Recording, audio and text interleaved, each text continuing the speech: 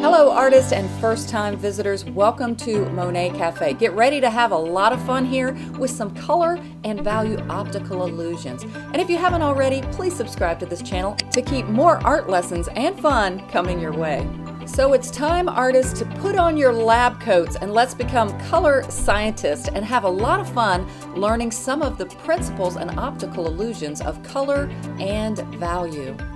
Now, before we get to some neat online optical illusions, I thought I'd share an optical illusion of my own. This was from a video. It's called Warm versus Cool Colors here on Monet Cafe, and I literally took pastels. I was showing the difference between warm and cool colors, but a lot of the viewers responded and said, oh my goodness, I could see the pastel color changing as you moved it. Now, this is a perfect example of the optical illusions with color and value based on the surroundings. Watch this pastel. The next one I'm going to do is even more noticeable as I move it across the palette, and notice how the color changes to have more gray, more blue, more green, depending on what's around it.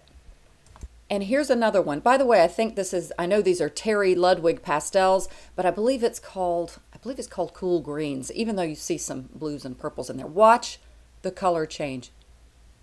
Can you see that? It went from kind of a bluish purple to a darker purple to a neutral gray. It's fascinating to see how color and value is affected based on the surrounding colors and values.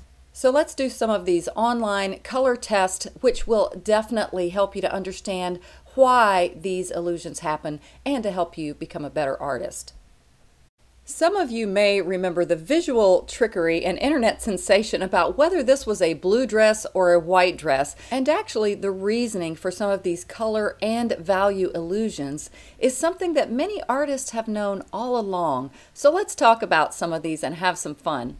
My patrons on my Patreon page have been enjoying some little color tests and color trivia that I've been giving them, and I just recently found this one site called brainden.com with quite a few interesting and fun little color tests. First, let's define what a color illusion is. Color illusions are images where surrounding colors trick the human eye into incorrect interpretation of color. Now, they're a lot of fun, but as artists here in Monet Cafe, we can learn when and why these things happen, and it will help us to better make choices as artists. Now, I will enlarge some of these and put them in Photoshop, but it gives instructions that you may want to hide some parts of the optical illusions by putting your hands so that you don't get distracted by the rest of the image.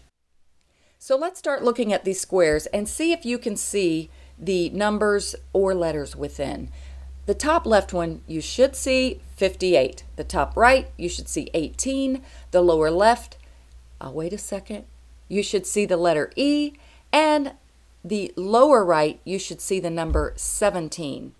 So if you don't, you might have a little bit of a degree of color blindness.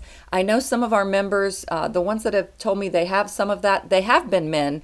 And also too, I've shared with them, don't worry about that. If you've got a degree of color blindness, it can actually be a benefit because it causes you to focus more on value than color, which is something I'm always preaching anyway. Value is really more important, and then you can get interpretive with color if you get the value right. All right, here's the famous dress color illusion. Do any of you guys remember this? It was a trick or a visual illusion, optical illusion test where many people saw this dress. It became like people fighting on the internet over what color this dress was. Honestly, I think it's just a really bad photo, but the question was whether it is blue, you know, with some little trim on it, or white with gold trim. And I was amazed at how many people saw it as white. What do you see it as? I see it as blue, and we can do something to actually identify. Now, I'm talking about what color is it in this photo. What color it is in life depends on where you put it. You could put the dress in bright light in the sunshine and it probably would appear white, or put it in some subdued lighting with some cooler temperatures and it's going to appear blue. Now we understand that as artists. Things are different in value and color based on where they are. So let's take a look at this one actually as just this image And it's pretty easy actually to do. Just zoom into a particular area and see, we're going to isolate the dress in a smaller area without the surrounding color to see what color it actually is within this photo. That was an example of a color optical illusion, and this is one with value, the difference in dark to light. And I presented this one on my Patreon page, I think it was last week. And the goal with this one was to identify what value A and B were in the squares on the checkerboard. Optically, B appears lighter than A, but I did in the example last week, I removed everything except square A and B. They are actually exactly the same value of gray. Isn't that crazy? That's a perfect example of how value is determined or perceived depending on its surroundings. Now here's another one. It's called White's illusion. All gray rectangles are of equal luminance. They mean value there. Although the ones in the dark stripes appear brighter than the ones in the bright stripes. Okay, so let me enlarge it. All of these gray squares are the same value. Okay, there's 1, 2, 3, 4 over here, and 1, 2, 3, 4, 5 over here. They all are actually exactly the same value. Now, again, this is like the same thing I keep saying over and over again. It's because of what's surrounding it. These appear lighter because there's dark around them. And these appear darker because there's white surrounding it. Let's throw it in Photoshop and check it out for sure. Here I'm just using my selection tool to literally select everything that is not gray, not the gray squares. And looky there. They're all the same value of gray. Isn't that cool? So remember that when you're painting, artist, that everything with value and color really depends on what's around it. That might help you learn to choose your values better or differently. All right, this one is called Color Cube. Believe it or not, the pieces A, B, and C all have the same color. Use any color picker graphic program or simply cover the remainder with your hand to see for yourself. Okay, let's look at A, B, and C. I'm going to enlarge it. A, B, and C. Now this one is very dramatic to see how different value and color can be based on surroundings. Doesn't B look, I mean, just so much lighter than A? And C is a little bit lighter than A. So let's throw this one in Photoshop and check it out. Now what I'm going to be doing is literally just using a selection tool and selecting A, B, and C individually and removing everything else around it. All right, we have just A, B, and C selected. Let me inverse it and cut everything else out. And looky there, they are exactly the same color and value. That's crazy, right? Let me zoom in a little bit more so that you can see it. So we need to remember this as artists, that color and value are perceived by what's around it. Some of you may have seen this one. Actually, it was recently shared by one of my patrons on my Patreon page, and it's really amazing. So I'm not going to put this one in Photoshop, but basically if you take your fingers kind of horizontally and you cover up the middle section where A and B meet, you'll see that they're exactly the same value. Once again, just another amazing illusion. Oh, here's a nice one with color. It's called Yellow Dog versus Blue Dog. Both of them are the same color. Oh my goodness, let me do this one because this is really neat. All right, here we are with two dogs that appear to be totally different colors. But when I remove the background in Photoshop, so there you go. I didn't select them very good. I cut off some of their the feet on the bottom one. But anyway, that is another crazy awesome illusion, right? All right, let's do this one called Chess Sets. I think they have a typo in their description. It says the upper set is black and the bottom set is black, right? I think they meant the upper set is white and the bottom set is black, right? Wrong. Both sets have absolutely the same color, just the background has changed. So once again, I'm not going to throw that one into Photoshop, but man, that is just really amazing how our brains tell us that this top set is light chess pieces and the bottom one is dark chess pieces. All right, here's another one called Red versus Green. When you first look at this, how many colors do you see? Some might say they see 3 or even 4 colors, but there are 2. Red and green. This is fantastic. I love this illusion. People usually think they see 2 shades of red, but there's only one. Look closely and you'll notice on one side that white boxes surround the red boxes, and on the other side, green boxes surround them.